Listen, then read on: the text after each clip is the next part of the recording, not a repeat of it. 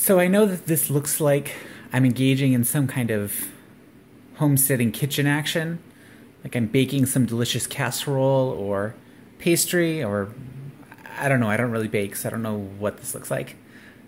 But this actually is mushroom related. So in the process of wanting to grow more oyster mushrooms, I need a way of sort of propagating going forward. And normally with like typical plants, you'd collect seeds, but with mushrooms, you got to collect the spores.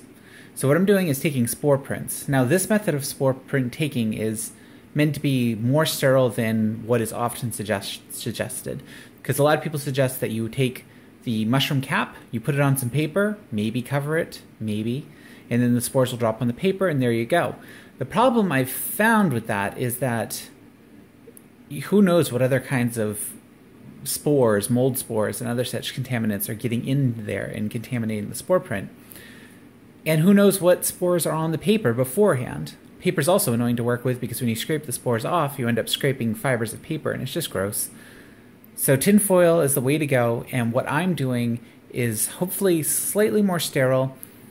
And this is actually a baking pan with 2 layers of foil on it, the foil underneath and the foil cover.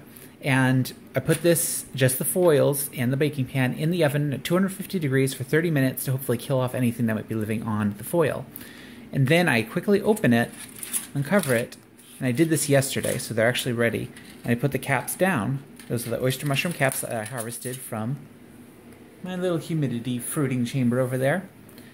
And I've left this for not quite a full day. I might let them go a little bit longer. But when you're done, you pull these up, and I don't want to uncover it too much because, again, I don't want too much contaminants.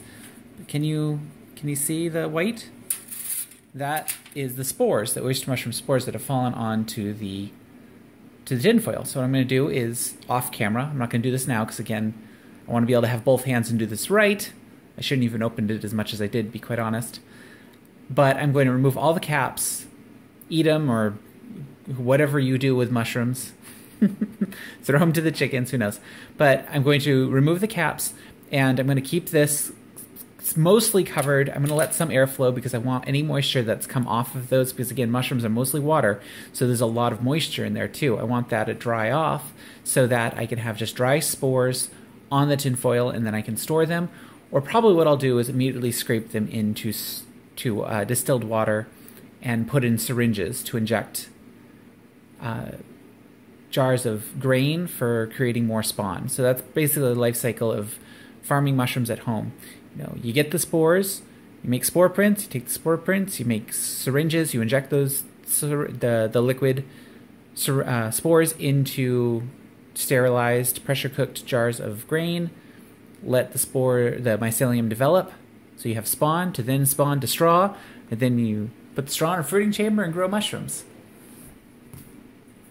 Seems like a lot of work for such a simple thing, but it's with mushrooms, growing mushrooms, it's all about being as clean as possible and as sterile as possible, where possible.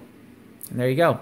And I'll definitely keep you updated on this whole thing. So I'm going to do a video of creating the syringes. I'm going to do a video of injecting those syringes, that solution, into sterilized jars. I'll probably do a video on me sterilizing the jars and preparing those jars.